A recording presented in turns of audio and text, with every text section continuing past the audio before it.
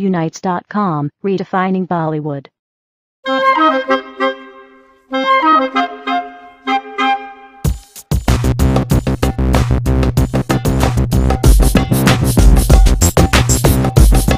Life होके screen awards हमेशा अच्छे टैलेंट की कदर करता है। बताएं कौन? हमारे पास लाइफ होके स्क्रीन अवार्ड्स है जो सिर्फ कमर्शियल पॉपुलर फिल्मों को नहीं बल्कि क्रिटिकली एक्लेम्ड फिल्मों को भी सम्मानित करता है, जो सिर्फ स्टार्स को भी नहीं बल्कि एक्टर्स को भी फेलिसिटेट करते हैं। In short, we celebrate the best talent of Indian cinema. Party films are concerned, it was a good numbers this year. It is more than about 90 odd films have come for this Marathi Awards. Nominations for the best special effects. First, VFX Tata Alexa for Bhag Milka Bhag, Tata Alexi VSL for Dhoom 3, Red Chillies for Krish 3, Prana Studio for 80 Diane, Reliance Media Works for Ram Leela. एक तो उन्होंने popular category में मुझे nominate किया है as popular actress of the year, और आज ही मुझे पता चला I got a call from screen and they said that I been nominated for the jury award.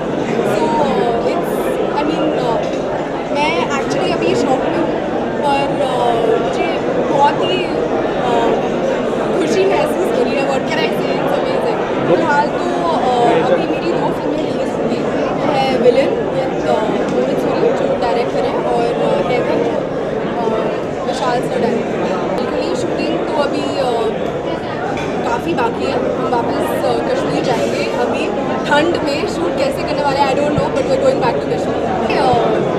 अभी मैं मतलब मेरे डैडी ने मुझे कंग्रेचुलेट करके घर से भेजा है। He is very happy that I have been nominated twice for the screen awards. वो इतने खुश है कि वो मुझसे भी मतलब डबल ट्रिपल ज़्यादा खुश है। मुझे तो लगता है कि अगर आप नॉमिनेटेड ही हैं और वो भी आपको एक नहीं 2 नॉमिनेशन मिले, वही अपने आप में बहुत ही बड़ी बात है।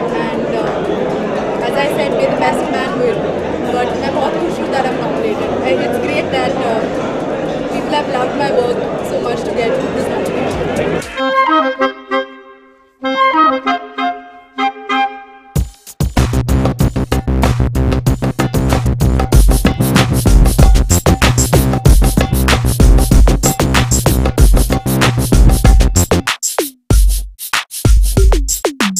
Thank you for watching.